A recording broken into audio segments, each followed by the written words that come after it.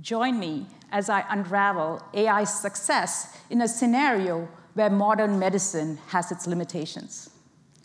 Preeclampsia is a medical condition where a pregnant woman's blood pressure gets to be dangerously high.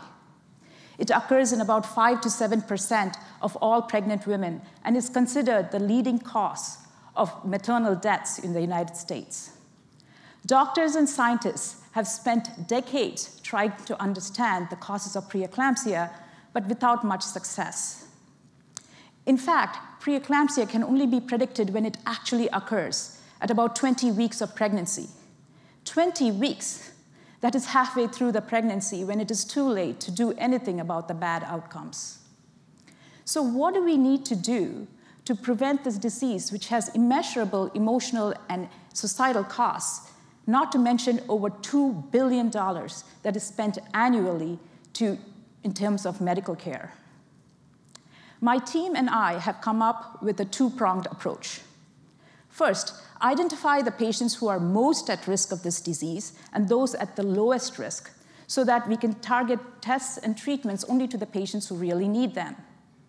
Second, identify the patients who are most at risk early enough in the pregnancy so that we can take actions to prevent this disease. My team, over the past few years, has made significant progress towards these two goals. In fact, we have identified some biomarkers that can predict the occurrence of preeclampsia in new patients as early as 11 to 13 weeks.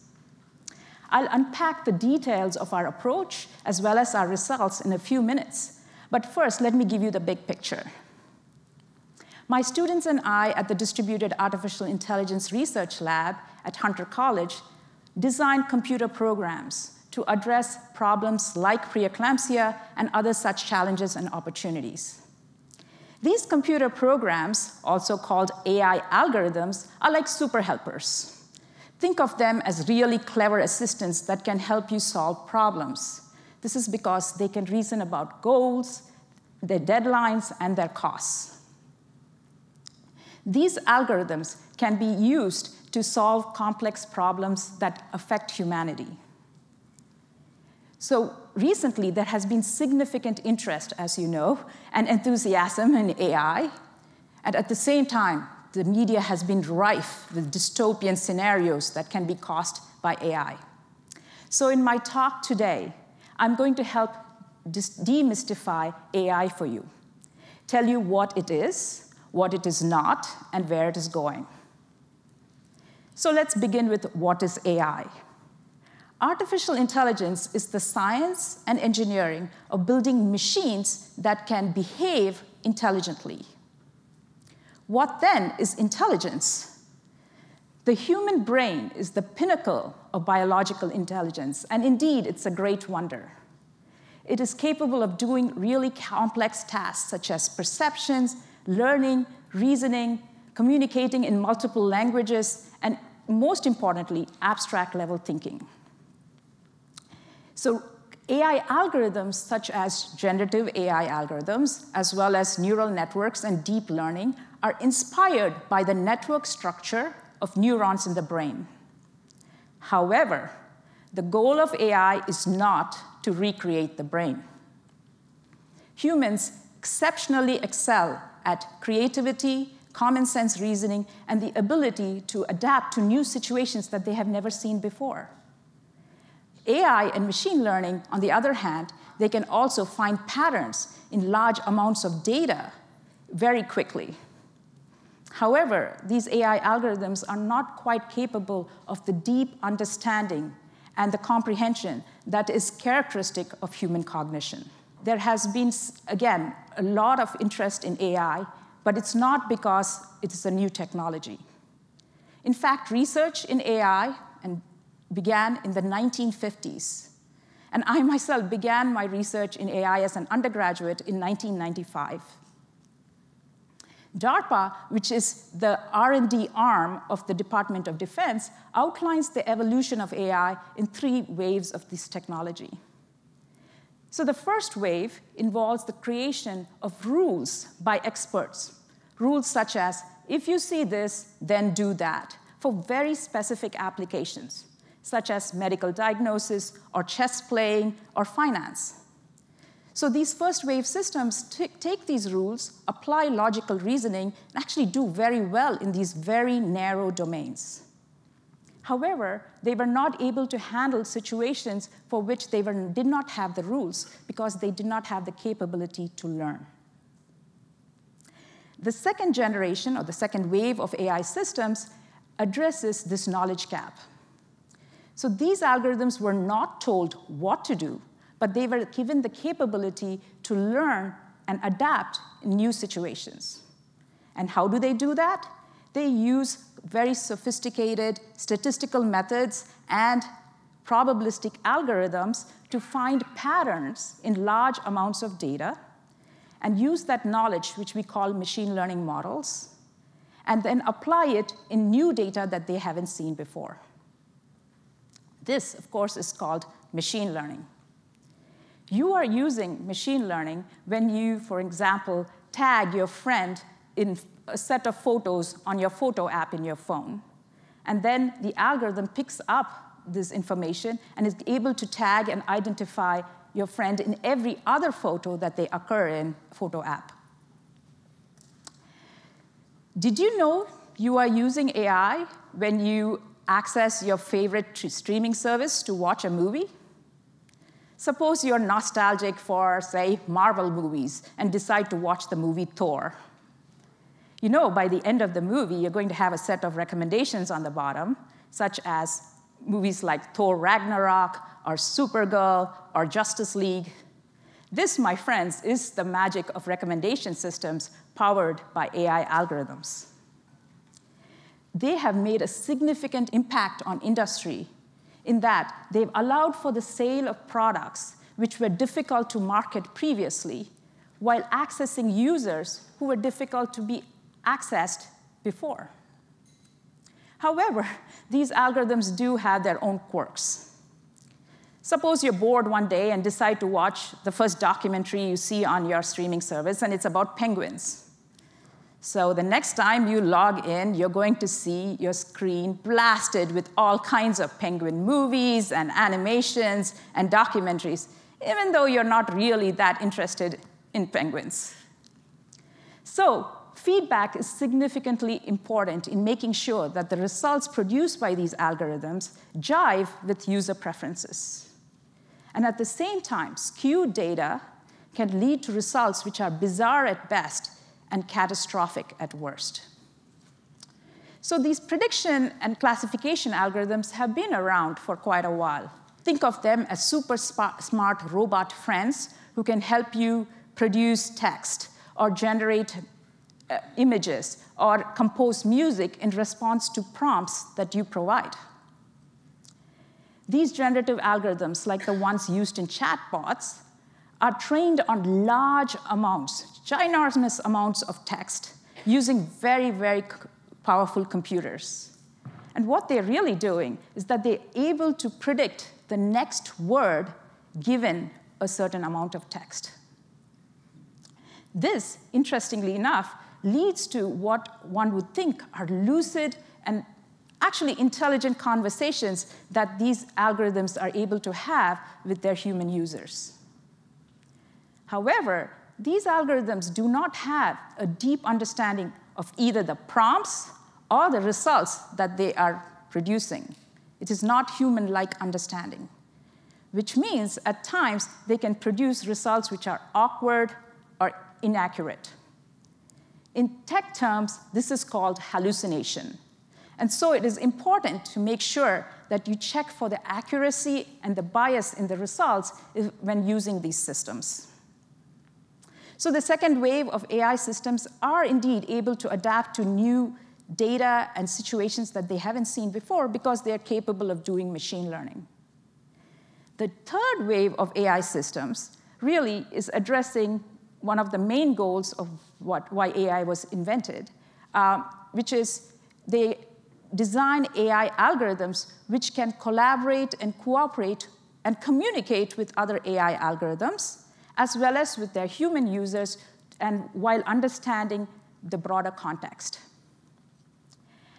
As a computer scientist, My North Star has been to build such algorithms, which seamlessly weave solutions together between both human users and AI algorithms to solve complex problems which are of importance to humanity. Some of the projects that my team and I have worked the past 2 decades include designing algorithms for tracking tornadoes across Oklahoma, while making sure that we can do this early enough so that the loss of life and property can be avoided. Second, we also have built algorithms which can ensure that Wi-Fi connectivity is maintained as people move through a building using their mobile devices by ensuring that the network resources are efficiently load balanced using AI algorithms. We have also simulated a smart home where resources like hot water, electricity, and gas are traded off to be used efficiently while keeping the occupants safe and comfortable. And more recently, we have developed algorithms for reducing traffic congestion and emissions in large cities like New York. A common methodology that cuts across most of our projects is the use of 2 complementary mathematical processes, namely sequential decision-making, which involves a series of decisions that are made, where the decisions that are made early on affect the options that are available later on. The second is machine learning, which, as you know, is pattern recognition. So let me now explain to you how sequential decision-making and machine learning is used in the context of preeclampsia, the problem that I introduced early on. This is work that we have done with the Prace Lab team at Columbia University and the Medical Center. The data that we use in this work is from a large-scale study done by the National Institute of Health. It consists of multiple visits done by 10,000 first-time mothers throughout their pregnancy, and the information that is collected during their visits. In fact, we collect 3,000 data points per patient during this study. And these data points or features in machine learning terms are examples of this would be age, their height, their weight, their diet, their exercise, their blood pressure, socioeconomic information, genetic information, psychological surveys, and physiological information. The secret sauce of our approach and why it works is that we were able to integrate information from multiple databases about each patient and then apply our sophisticated mathematical methods on this data. And what we discovered are these subtle dependencies between the features, as well as between the features and the primary outcome, which in our case is the risk of preeclampsia. So this is how we found that there were certain biomarkers that could indicate the risk of preeclampsia as early as 11 to 13 weeks, even though the actual onset of preeclampsia is not until 20 weeks. This was considered a success story by our medical colleagues because it gives them enough time to take preventive actions so that the disease can be avoided in new patients. While our models did very well for most of the patient data, there were 2 subgroups for which the performance was a little underwhelming. The first group was non-Hispanic Black women, and the second subgroup was Asian American women. So when we dug into the data and the models to understand what was going on, why is it underperforming for these 2 particular subgroups, found that patients from these 2 subgroups were underrepresented in the training data, and that was one of the reasons. So once we had understood the reason, we were able to correct the model and the bias in our models, and the performance of our models for these subgroups matched the performance for the majority groups. Our approach is versatile enough to be applied for preeclampsia, but also for other medical conditions. In fact, we can generalize it for non-medical applications, such as critical infrastructure. How many of you remember the events of August 29th, 2023. Okay. So let me help you recall. At 3 a.m. that Tuesday morning, a 20-inch pipeline under Times Square burst, releasing 1.8 million gallons of water into the subway system, flooding the subways, stopping the 1, 2, and 3 lines, and affecting the commute of 300,000 passengers in just that morning. New York City has 7,400 miles of pipe underneath the city, and many of them are in great need of being repaired or replaced on a regular basis, just because some of these pipes were built as far back as the 1890s. However, determining which pipe needs to be replaced at the highest priority is not an easy problem, for 2 reasons. The first is that the longevity of a pipe depends on multiple factors, such as the age of the pipe, the diameter, the material used for the pipe, information about soil resistivity and pressure zone, and even determining if there is underground root growth for trees.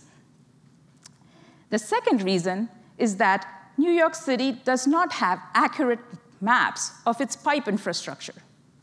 So how are we going to predict which pipe is going to burst next or need repair if we do not have accurate maps?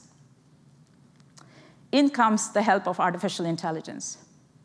So my students, currently in my lab, are in the process of integrating data from multiple databases about all the factors that could affect the longevity of a pipe. And then we are going to apply the same mathematical methods that we used for preeclampsia to be able to predict the pipe which is going to burst next, and also try to do this early enough so that we can fix the pipe before it actually bursts, and thus prevent the bad outcomes. As an educator, I train the next generation of AI professionals by teaching them both about the foundations and the fundamentals of AI, and also the practical applications. Francis Bacon, in 1609, in The Wisdom of the Ancients, said, "The mechanical arts are of ambiguous use, serving as well for hurt as for remedy." I believe this is true for AI as well. In fact, when I teach my AI class, I do emphasize the great opportunity and the unprecedented potential that AI technologies can bring to this world. But I also strongly encourage my students to have a clear-eyed perspective of the challenges of this technology. Challenges such as making sure that the data is coming from trusted sources, making sure that the data is not intentionally biased, that the reasoning and the decision process is transparent and interpretable, and finally, making sure that misinformation is not being spread. This is called responsible AI, and it's both a technical and a governance issue. This is because it's important to work and create these algorithms within the guardrails of making sure the risks are contained, while at the same time, we want to allow for enough flexibility for innovation. I truly believe that if AI is done responsibly, it can empower the individual, not devalue them. In fact, AI can help foster a resilient society where individuals can pursue their own personal dreams while shaping a harmonious coexistence with technology. Thank you.